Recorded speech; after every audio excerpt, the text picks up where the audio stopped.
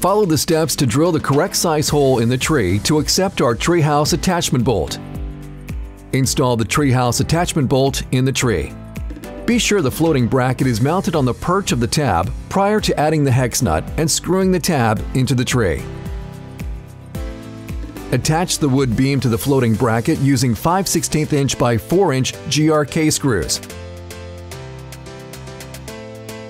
Once attached, you can see how the floating bracket allows for the tree to move both side to side and in and out to prevent any stress being placed on the static post in the ground.